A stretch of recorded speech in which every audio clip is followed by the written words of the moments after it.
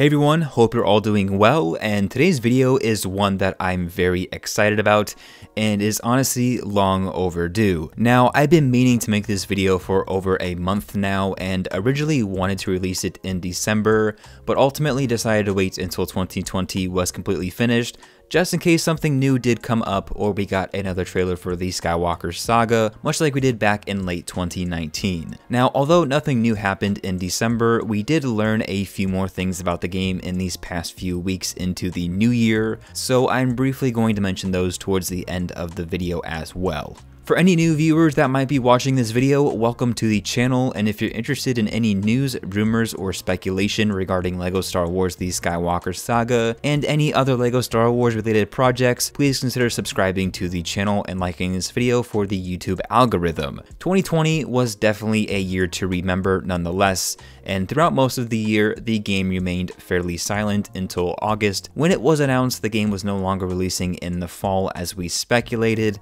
but will now be releasing in spring of this year. According to a new article that I covered last week, the spring 2021 release date is still confirmed, so don't believe any rumors of another delay as of now. I would say a lot of 2020 from my channel personally was spent speculating about the game, since we did believe at the time it would have been released that year. After Gamescom 2020 though, the game has remained fairly silent, besides a few pieces of information and minor releases from online articles or retailers. When news broke of the game's delay, I would say that it was met with mixed reactions overall, but I would hope that a majority of the fan base understands why that is the case, considering it's quite an ambitious game to begin with, not considering the complete disaster that 2020 turned out to be for the workplace specifically. I've said it before, and I'll say it again, I would much rather have a finished game that was delayed instead of an unfinished game released on time,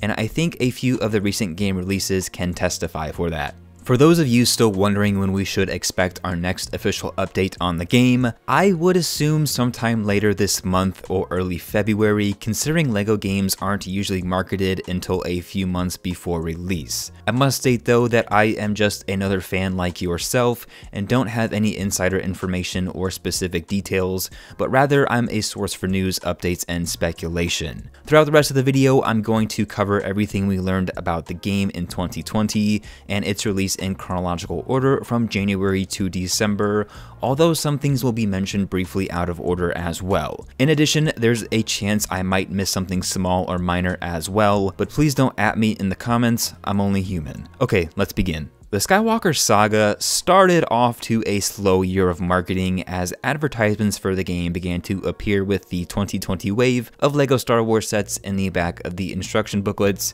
and as far as I've been able to gather, the date has yet to be changed to 2021, or either the advertisement is completely missing from the new wave of 2021 sets. Other than confirmation that microtransactions wouldn't be part of this game in any way, we didn't get our next update until May 4th, which wasn't a surprise looking back now. To be honest, we could even speculate that a May 4th release of the game this year could be possible, considering it does fall on a Tuesday, a major game release day, as well as occurring within the spring season. Nonetheless, on that day, the cover art was revealed as well as a few official articles, but honestly, that was about it. We didn't get our next major update until August at Gamescom 2020, at which point we learned a majority of the stuff we know about the game as of now. There was official confirmation of a deluxe edition, an exclusive Blue Milk Luke Skywalker minifigure, 6 DLC character packs, one of which we received official artwork for, and finally the third trailer for the game, which confirmed voice acting as the main method of dialogue instead of the classic LEGO mumbling from previous games. Since August, we haven't gotten another official update,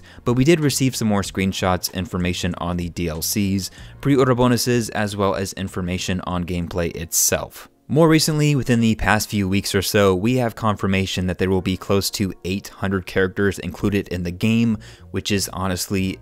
just insane to think about, although only 300 will be actually playable. Now, this also does include 23 planets with 28 unique locations. Space travel and free roam will be a core aspect of this game, but so far we don't know a whole lot of information about the free roam / story mode progression system, although there will be over 900 Kyber bricks to collect, so no shortage of collectibles in this game for sure. To the best of my knowledge, Kyber bricks will be used to upgrade vehicles such as the Millennium Falcon, and another interesting thing to note is that the display area, including the health bar and minimap, have been entirely redone for this game. That also includes the shooting system, as players will now be able to aim down their sights during heated battles, giving the experience of a more traditional shooter game, or quite possibly Battlefront 2. This also seems to be a modified version of what we got from the Force Awakens game from 2016, which had amazing graphics despite the repetitive nature of the game, so I'm really looking forward to seeing what TT Games has in store for the Skywalker Saga, and how much the controls are actually going to be improved or modified based on previous LEGO games. Now, there's definitely a lot more information about the game than what I've covered in this video, but this is mainly what we learned from 2020. Now, very briefly, I'm going to dive a little deeper into the 6 DLC character packs, as well as any pre-order bonuses and unlockable character codes that we did learn about this past year. So far, these 6 DLC character collection packs will include 2 from The Mandalorian, so I'm assuming 1 from Season 1 and 1 from Season 2, Rogue One, Solo, classic characters, and finally 1 from the Bad Batch series, supposedly releasing this spring as well. Now, there's always the possibility for more DLC and expandable content in the future, but nothing else has been announced for the time being. It also seems as if these are just extra characters for the game, and that no new planets or missions will be included through these DLCs, but once again, this is all we know as of now. In terms of pre-order bonuses, there's really nothing that substantial or great so far in my opinion, so I actually haven't pre-ordered anything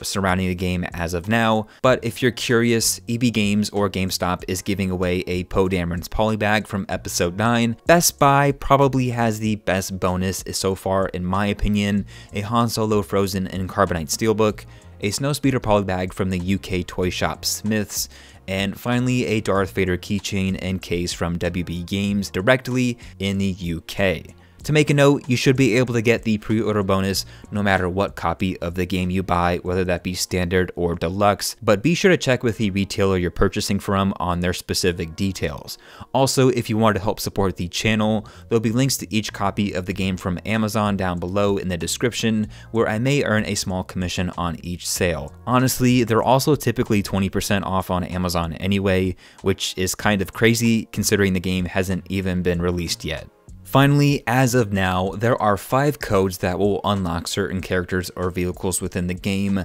and once again, here are the necessary codes, and once more, these are standard universal codes, so don't worry about it. Sidious for Emperor Palpatine, Life Day for the Snow Gonk droid, Rasher for Holiday Vader, both of those being from the LEGO Star Wars Holiday Special just released a couple months ago, Arvala 7 for the Razor Crest, RIP, and Shuttle for the Resistance ITS transport from Galaxy's Edge. Now, in retrospect and in general, you could argue that the Skywalker Saga was probably announced too early and built up way too much hype since announced in the summer of 2019, and since then, the relativity of the game has dropped significantly in my opinion. I don't think this is a bad thing, and some of you might disagree with me, but I think the vast expansiveness of this game was slightly underestimated, and that might have caused further delays in the game's development beyond the global situation, but all in all, I'm pretty happy with what I've seen about the game so far. It's definitely going to be new, it's going to be different from the complete saga, but at the end of the day, it's still going to be a LEGO game at heart, and quite possibly one of the best Star Wars games to ever be released in general. We know this game will be massive, but how big the planets and locations will be is still mainly unknown, but I don't doubt that TT Games will end up delivering us a masterpiece of a game in the end. For those of you who are still here and got through the full video, hello there, and thanks for watching everyone. All in all, 2020 was the beginning of this channel, and I enjoyed making these Skywalker Saga videos and hopefully sparking some sort of discussion when news and updates were far and few between. I'm really looking forward to covering this game in the future, especially upon release, so please consider subscribing to the channel once more if you haven't done so already. Thanks again for watching everyone, and hope you all have a great day.